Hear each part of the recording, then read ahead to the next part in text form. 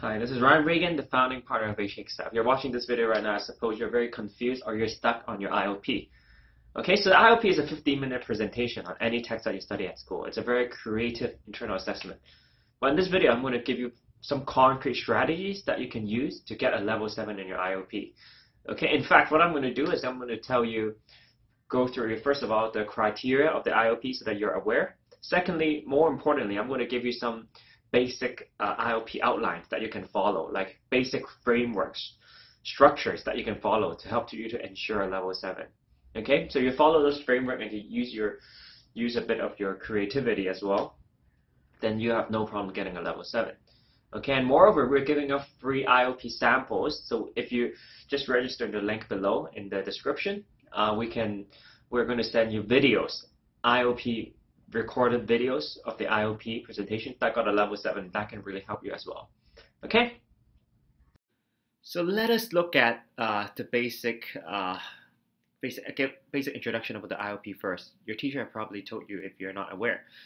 So the IOP is basically a 10 to 15 minute presentation. It's a free presentation format. You can do whatever you want for your presentation as long as it's involving a text that you study at school, right? So you need to come up with your own topic, okay?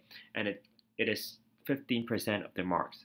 Okay, so as I said just now, what I'll do in this video is I'm going to go through the rubric with you so that you will know what you need to be aware of. Then I'll give you some presentation frameworks that you can follow. Although this is a creative assessment, I'll give you some guidelines that you can follow to come up with your topic and to design your presentation. And if you follow the framework I'm teaching you, it will dramatically increase your chances of getting a level 7, because the framework that I suggest to you are the framework that level 7 students have used in the past. Okay, so just hang in there and watch the remainder of this video. Let's look at the marking criteria. The first criteria is knowledge and understanding, okay?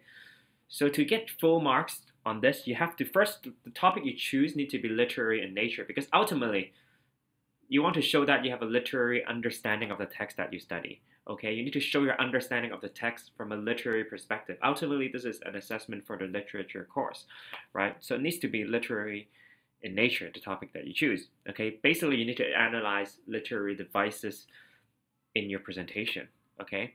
And then secondly, you need to show a deep insight into the topic you choose. So for example, if you're studying, if your presentation is about character, then you better show a deep understanding about that character in your presentation, okay? And there needs to be a thoughtful interpretation of the text, okay? So it's kind of like, actually it's kind of like the paper too. You need to have show a good literary understanding of the text and a good understanding of the topic that you chose, okay? Next two criteria, they come hand in hand, so I'll explain them together. It's presentation and language. So presentation, what does that mean? It means that the presentation format is effective, okay? There's a well-structured and logical presentation format. For this, if you watch this video, if you finish and follow my advice to you in the remainder of this video, you should have no problem. Because I'm going to suggest to you some presentation formats that you can use for the IOP that can easily get you a level 7. So if you follow the format that I'm going to teach you later, you should have no problem getting a high mark for presentation. And of course, presentation and language, besides the presentation format itself, it also includes how well you speak, like whether you're eloquent and whether whether you have eye contact with the audience, whether you're a good presenter, basically, and the words that you use. So to get good marks for that, number one, I would suggest you to make sure you use literary terms in your presentation, right? So when you talk about literary devices, make sure you use the correct terms, okay? And make sure you speak in a rather formal register. So use rather academic words when you present, okay? And next is like basically being confident and speaking in a clear manner and the right tone, okay? Being a good presenter. So to improve that, I would suggest you to record your own presentation. So before your actual presentation, you should do your presentation at home, record yourself, and basically make sure that you present in a presentable manner, basically, right? So speak in a confident way. So as I said just now, you register in the link below. We're gonna send you videos of top students presenting the IOP, so you can follow their tone of voice, and then you should be good to go with regards to presentation and language. Okay. So now let's talk about the presentation frameworks you can follow. So in terms of the IOP, there are two main ways that you can do it. The first is using a more creative way. So for example, doing role plays, right? Or like being an actor, basically doing a role play, right? Or it can be entirely analytical. So analytical, where you're just explaining, like basically explaining your insights into the topic in a very formal manner. So it can be creative or analytical. So so if you like the creative format or you like the analytical format, both are okay. And I'm going to give you I'll give you a presentation idea for both cases now. Okay. So now let's go to the creative format. So the idea I have to you is you can compare the portrayal of women or any other groups in two texts. So for example, compare the portrayal of women in Romeo and Juliet and The Great Gatsby, something like that. Okay. So it can be any two texts that you study.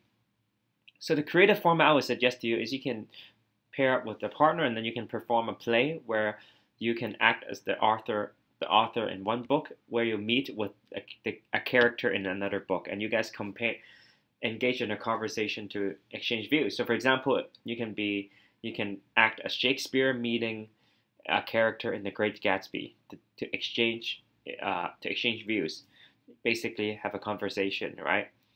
So I know this may sound confusing, but as I said, we have a sample video that we can send to you. So just fill in the form below, and you can see an example of how this is done. Okay, but basically, if you follow this creative format, if you do this in a play, it is very important for you to discuss the literary devices and connect their analysis into the major themes of the book, because ultimately your presentation, even if it's creative, it needs to be literary in nature. You need to basically be analytical. Okay, you need to show an understanding of the text. So don't stray away from a literary focus. Okay, so it still needs to be literary study of the text. Okay, and you still need to show an interpretation of the text that you study. Now, before you actually do the play, you need to include a rationale. So in the rationale, you need to explain why you use this format, why the style was chosen. So for example, you can say this style is chosen to show the conflicting views between to show the different views in terms of the portrayal of women in two different areas, right? Something like that. Okay. So you basically need to explain why you choose that format. So for example, in the example I give you, you can explain because this using a play format can, as I said, it can show it can effectively show a contrast between the portrayal of women in two different work. Okay. As I said, you can download the sample, just fill in the form, we can send you the sample and give you you can see an example for yourself. It will be very easy for you. Okay.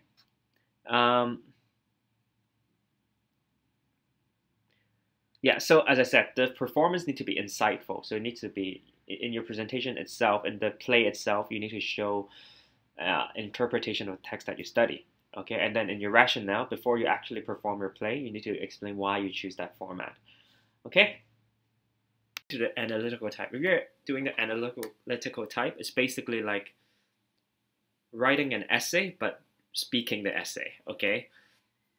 So you focus on a specific topic. For example, you can focus on how the author characterizes a certain character, or how the author develops a certain theme. It's up to you, really. It's very open-ended. Okay. So pick a topic that interests you and you believe you can figure out enough things to speak for 10 to 15 minutes. So it's kind of like an essay. You come up with a thesis, right? Develop a thesis, introduce your topic, and then in your body, it's just like a normal essay. We suggest that you separate it into 3 body paragraphs. Okay, so use 3 different body paragraphs to support your thesis. Okay, so you can divide your body paragraphs by literary devices or features, however you want, way you want. But think of it like an essay, 3 body paragraphs, right? And then obviously then you need to come up with a conclusion, right? So summarize your arguments, and then how that support your thesis. So again, if you want an example of this analytical type of IOP, fill in the form below, and we will send it to you. Okay, and if you have any comments, feel free to any questions, feel free to comment, and I hope you found this video useful, and I'll see you next time.